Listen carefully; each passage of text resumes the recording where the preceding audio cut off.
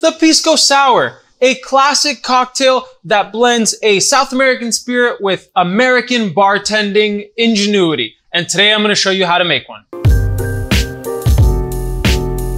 The Pisco Sour is by far the most popular and famous cocktail to use Pisco as its base. And despite it being a South American spirit, it was actually invented by an American, though he did invent it in Lima, Peru. So what I love about the story is that it blends a South American spirit with American cocktail technique and ingenuity, and it creates something fantastic and unique. And the Pisco Sour is a pretty simple cocktail. It was actually based off of the template of sour drinks that also birthed the whiskey sour and a bunch of other ones. They basically just swapped in the Pisco as the base spirit, and it was an absolute instant hit. And if you're sitting there wondering, what is Pisco? Well, don't worry, I got you covered. I made a video about what Pisco is and the history of Pisco, and you can watch that right over here. I highly recommend you check that out right now, and then you hop back to this video to finish this one out. Or, I don't know, watch that one after this one. I'm not a cop. But all right, first we're gonna grab our shaker. This is a shaken cocktail, and we are going to do 3/4 of an ounce of fresh lime juice.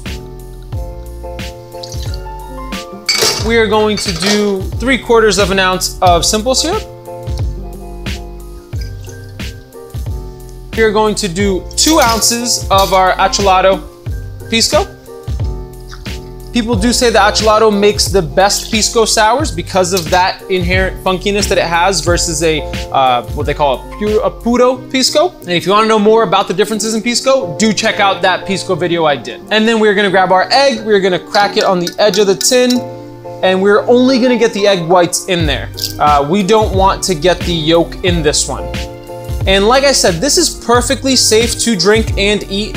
The citrus and alcohol in the cocktail ends up kind of emulsifying the egg in a way, almost like cooking it so that it doesn't cause anything bad. It actually tastes very, very good. And the bitters are actually not going to go in the tin. We're just going to decorate the cocktail with it afterwards. And we're going to do something known as a dry shake, which is a shake with no ice. And the reason is we really want to froth up that egg and emulsify it, like I said before, so that this is a perfectly safe cocktail to drink. So we're going to shake this for about, I don't know, 20 seconds just to fully integrate that citrus, the alcohol with the egg white. You really want to froth that up quite a bit. Some people make Pisco sours in a blender. I've never actually tried it. I've only ever made them by shaking them. Maybe it's good. I'll have to give it a shot one day. But all right, let's pop this open. Oh, yep. That's a good consistency right there. It's super frothy in the tin. I don't know if you can see it, probably not, but it's super frothy in there. And now we're just gonna add a couple of pebbles of ice. You don't wanna fill it up too much because that's gonna really froth up the cocktail, and we wanna make sure it fits in our cocktail glass. So I would say, you know, if you have large cubes, probably 5 or 6. I've got some smaller ones, so I'm gonna do about 10, and then we're gonna seal that up again, and we're gonna shake again for about 20 seconds. We really wanna make sure we're shaking this one well so that the egg is 100% emulsified, 100% all good to go to drink, all right?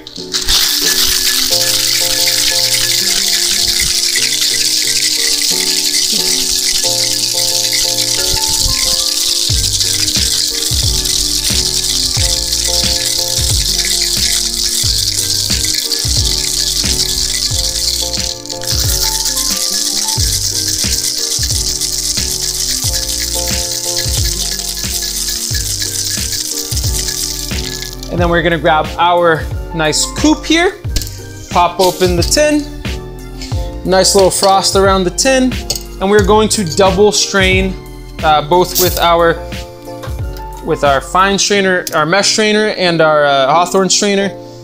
Oop, and try not to make a mess like I did. And as you can see, it's super frothy. And we're just gonna let that settle a bit to have that froth rise to the top. And in the meantime, I should have prepped this with an eyedropper beforehand because it gets a little messy if you're trying to use a dasher. But really what the bitters does is just adds a really interesting on the nose. It gives a nice clove and that spicy smell while you're drinking. And it also adds a nice element to the cocktail as a top layer. So we're going to try to do this without an eyedropper. Very difficult. All right, it's working. And then you can get creative once you do that because it'll sit on the frothy top, and we're just gonna grab our toothpick and we're gonna try to make little hearts with them. And it's not gonna work perfectly, but it worked a little bit. But all right, let's give this bad boy a taste.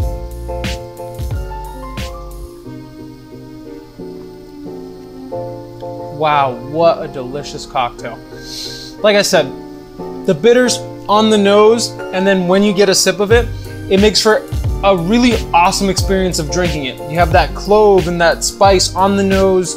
You get that frothy, velvety silkiness from the egg white. That lime, the acidity really brings up, really ties it all together with that really interesting and earthy, almost musty kind of pisco. It is a really, really like interesting experience, and it's so difficult to explain on camera, but it's really good. Just like, look at the color of that. It's like a pale lime green almost with a nice like frothy head. It's just such a good cocktail. Such a good cocktail. You know, I'm just really happy that someone decided to make this popular again and put it on the forefront of people's minds, because it'd be a real shame if this drink got lost to history like probably so many countless other great ones have.